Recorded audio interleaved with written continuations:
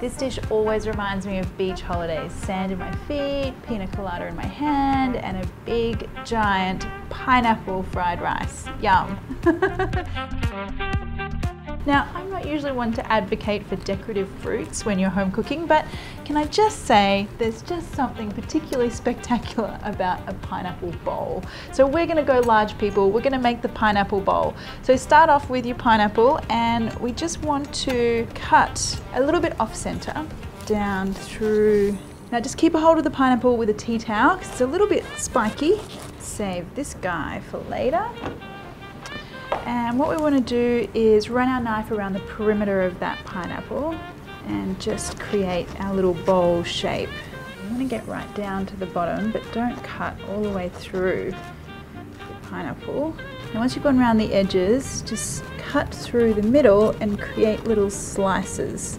It's going to make it easier for us to scoop the pineapple out in pieces rather than one whole bit.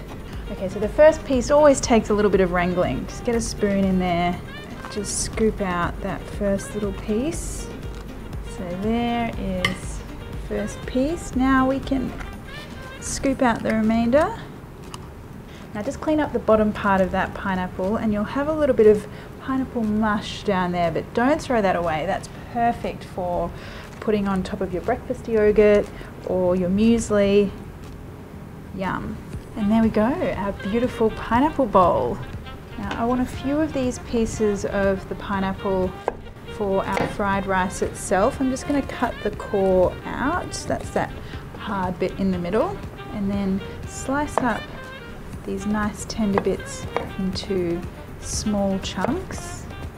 If you're not going to be making a pineapple bowl, you still want to use fresh pineapple for this. I find that tinned or canned pineapple is a bit too soft and a little bit too sweet for this purpose. So you can just buy pineapple pieces or sliced pineapple, but just make sure it's fresh. The secret to making a really good fried rice starts with a good cooked rice. And if you want all my tips and tricks for making rice, especially for fried rice, have a look at my YouTube channel. I've got a video there just for you. Okay, so I've got 2 cups of some cooked rice here. And the really important thing about stir frying anything is that you've got all your ingredients chopped and ready to go, because the cooking part should be really quick. And I just need to get my eggs ready. Just give those a whisk. And now we're ready to cook. A little bit of oil, and I'm using a totally non-traditional ingredient for this, bacon. My mum would not be very happy, but my mum's not here. So bacon, in we go. Just gonna let that bacon fat melt so the bacon pieces become nice and crispy, and the rest of our ingredients will fry in that bacon oil and get nice and tasty. The smell of that bacon is making me happy already. Now for some garlic, an onion, and some cashews as well. And now for the prawns. And whenever I'm adding protein into a stir fry, I like to move the ingredients around a little bit so that the proteins are hitting the bottom of the pan straight away and getting all of that good heat. Now just let those prawns sit on that first side, let them sizzle and get all caramelized. Time for the egg. And once again, I'm moving all those ingredients around, and the egg goes into the center. And now get it all mixed up together.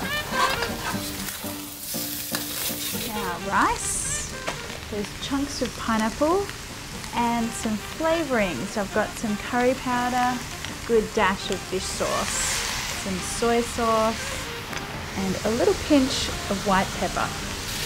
And that is just looking glorious. To finish that up, I'm going to add a little bit of greenery with some chopped coriander, and time to serve up. Ah, that just looks so festive. A holiday on a plate.